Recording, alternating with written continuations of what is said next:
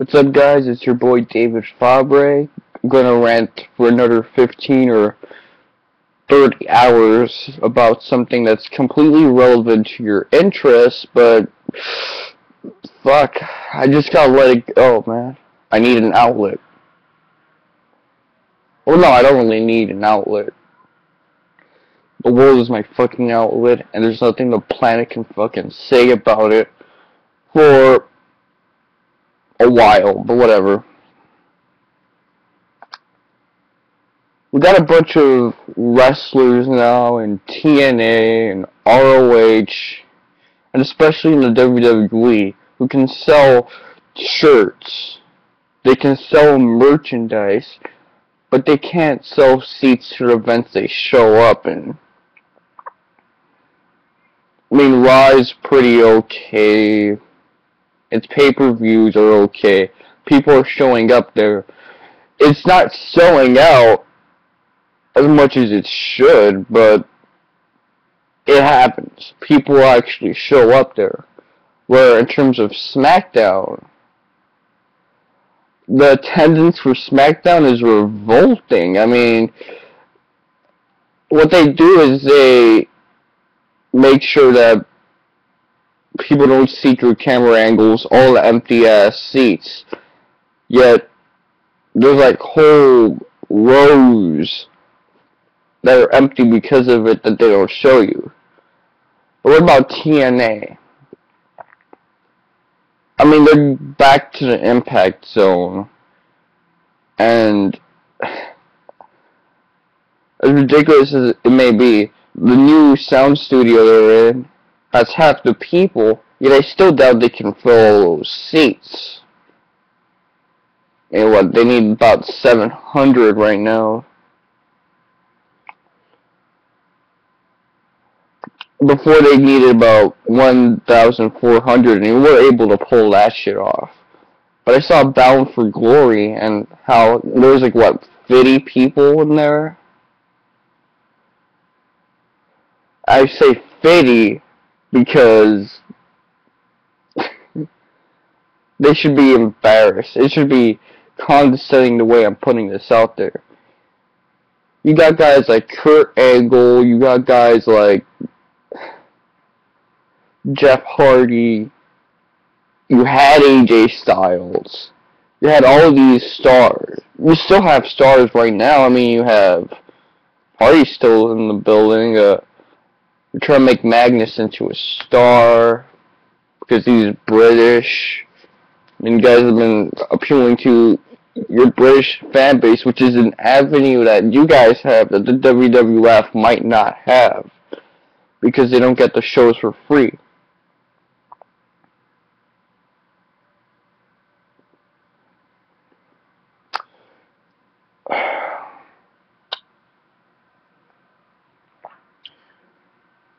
And also with SmackDown, you got stars on SmackDown. Cena's back on SmackDown.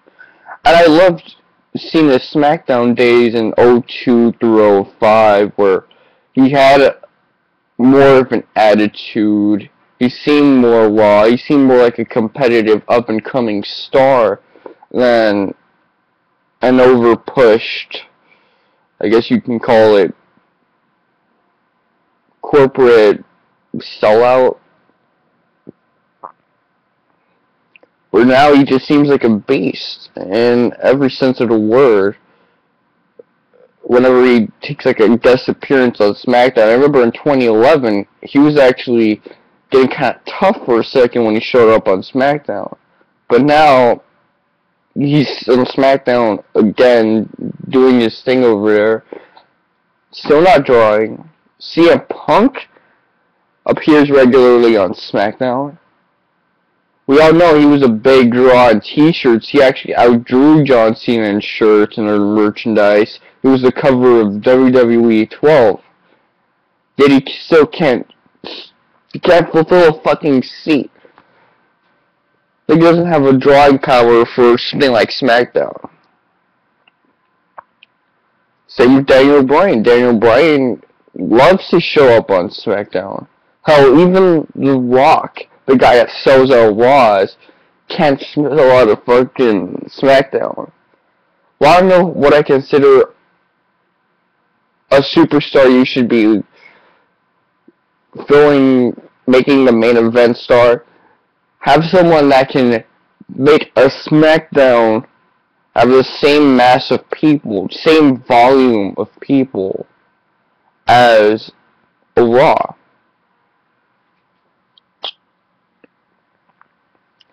Now that's someone that you should be pushing to the moon. Not these sometimes showing up kind of guys, not these whack 5 foot tall wrestlers that they come in with their own fan base and that's why they're over and the bandwagoners kick in. Now, I take that back. I don't hate CM Punk or Daniel Bryan. I've actually liked Punk since before the pipe bomb bullshit, and I actually don't really. I didn't like Daniel Bryan up until the later portion of 2011. Let's be honest. I thought the guy was not only bland, but he was kind of annoying to me. Like, his presence was disgusting for some reason. There was something off about it, but it made me sick. But yeah, I still liked his wrestling style, I just didn't like him.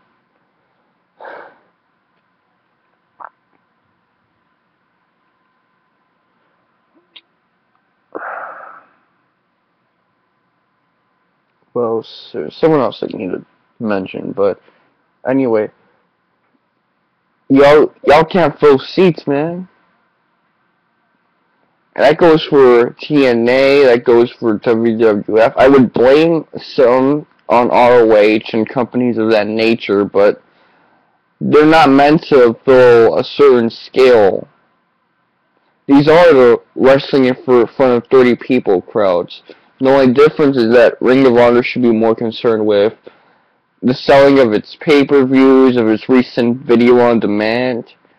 It needs to get out of having a cheap-ass server so that people, its big fan base, can't do anything about it. Because it does have a fan base to draw money from. It's not like Juggalo Championship Wrestling where the fan base really isn't going to be big, so they can go to the website and buy a pay-per-view and watch it. You're just going to see a fixed camera angle for the whole event. Now, this shit is supposed to be real. Like, 25 different camera angles, little effects here and there, some nice details. And more importantly, it's supposed to have a good server, because there's going to be at least hundreds of thousands of people watching. ROH has a big fan base. Yeah, it's a fan base of neckbeard wrestling fans, but it's also a fan base of people that do care about the product to some extent, and they like the stars there. You have AJ Styles, he's back. Him and Roderick Strong fucked up, and now Roderick Strong got his neck ruined with a Styles clash. He kind of gave himself a pile driver away. He sold that. So I don't get about hard sellers. It's one thing to actually act like the move hurt you, but sometimes they're trying to make it seem like the move is killing them. Shit. Anyway, this is Mr. Wonka 7. Judge a star not by the merch he sells or the swagger you can give, but by his ability to generate a crowd. Do they want his swagger? Do they like some aspects of his character? Or do they actually want to show up there when he arrives? Because you're going to have 300-day work schedule in WWE, and you're not going to fill some seats. Cut some days if you're not going to have superstars of drawing power. Get rid of some SmackDowns. There's no brand split. Anyway, Suck my dick.